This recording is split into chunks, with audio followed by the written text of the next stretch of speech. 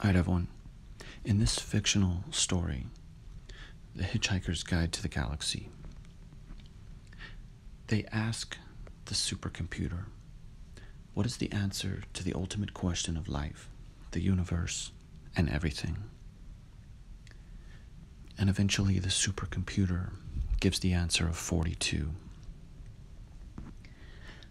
Now this is interesting because the ancient Egyptians claimed there were 42 judges flanking Osiris in the afterlife.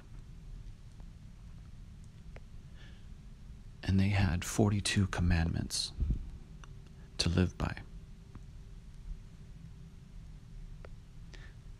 And for a time they divided their country into 42 districts.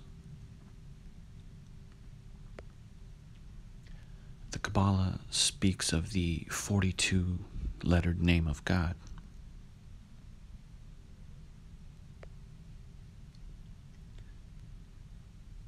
At one point, the Jews were said to have been encamped at 42 stations. In the book of Revelation, the beast is given 42 months of authority. In the Bible, we see these 42 generations. In the Old Testament, there's the story of the two bears coming out and mauling the 42 children. In Buddhism, there is the Sutra of 42 chapters.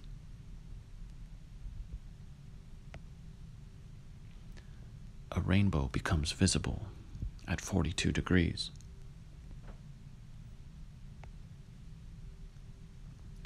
There are many other instances of the specialness of 42 to be found.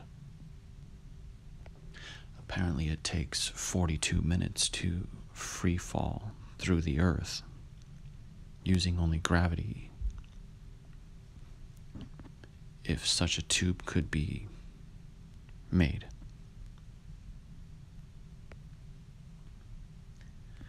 These mathematicians recently claim to have solved the riddle of 42, and that it is indeed the sum of 3 cubes.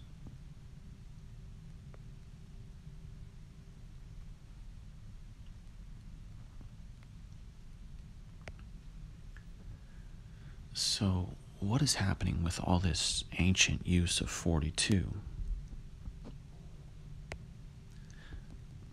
Well, for me, it's an echo of a more ancient, advanced, lost civilization. The Atlanteans that most certainly understood the specialness of 42. And then we see this high priestess Enheduanna, who they tell us is the world's first named author.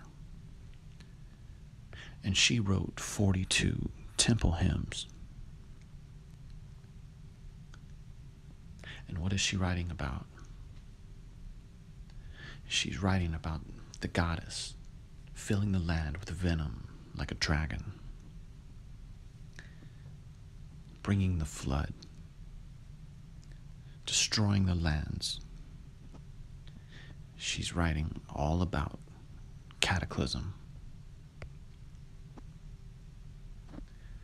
So let's take another look at our squatter man.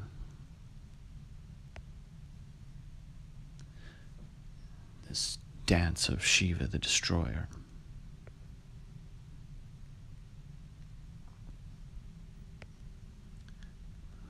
All these avatars of Vishnu.